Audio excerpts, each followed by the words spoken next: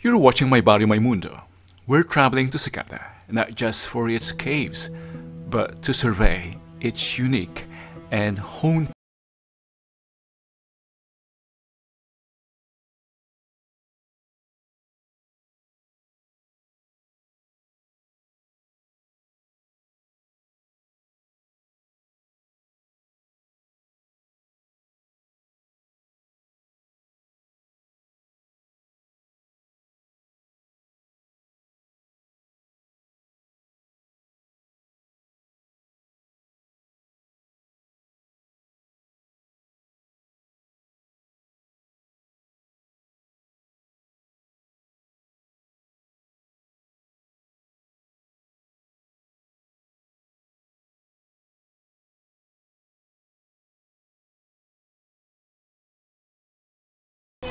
In a ritual believed to date back 2,000 years, the Igorot people bury their dead in hand-carved coffins that are tied or nailed to the side of a cliff and suspended high above the ground below. This gravity-defying graveyard is believed to bring the departed closer to their ancestral spirits. Traditionally, the elderly have hollowed their own coffins from local timber and painted their names on the side.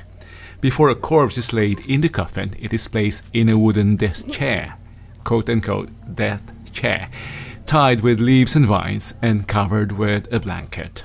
The body is then smoked to delay it from rotting, as relatives pay their respects over several days. This cemetery, hanging cemetery, started in 1960. The first burial took place in 1960 and the last was in 2010. You have to be older than 80 to qualify to be buried here. According to the guide, in the past, family members moving the corpse from the death chair to the casket would have to break the dead person's bones to stuff it into the 1 meter long coffin in the fetal position.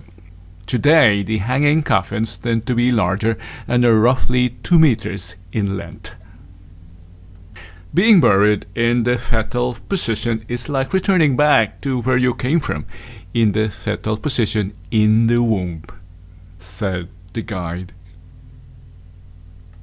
As a corpse is wrapped in rattan leaves before being placed in the coffin, men drive metal pegs into the cliff face to suspend the coffin in its final resting place.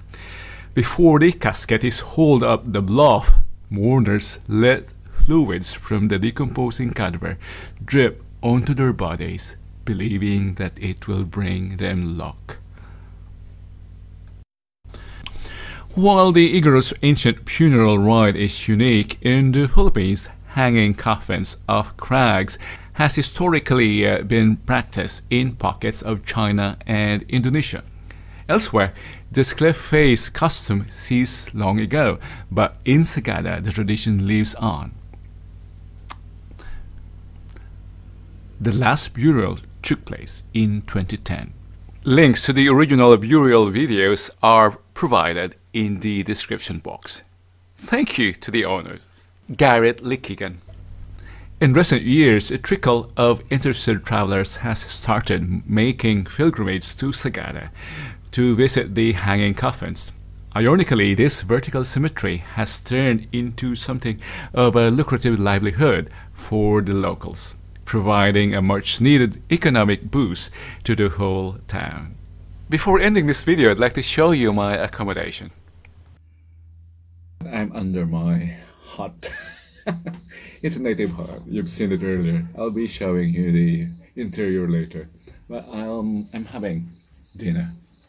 Yeah, look. This is bangos from Pangasinan, from my Pangasinan, and it's served in native coconut bowl and wood carved dish. Very nice. This hut is enough, spacious enough for 7. Yeah, believe me.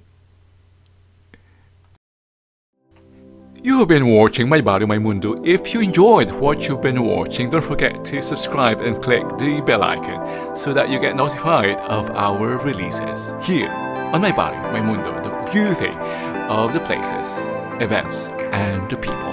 And if you prefer growing and cooking, then Channel 1 is for you.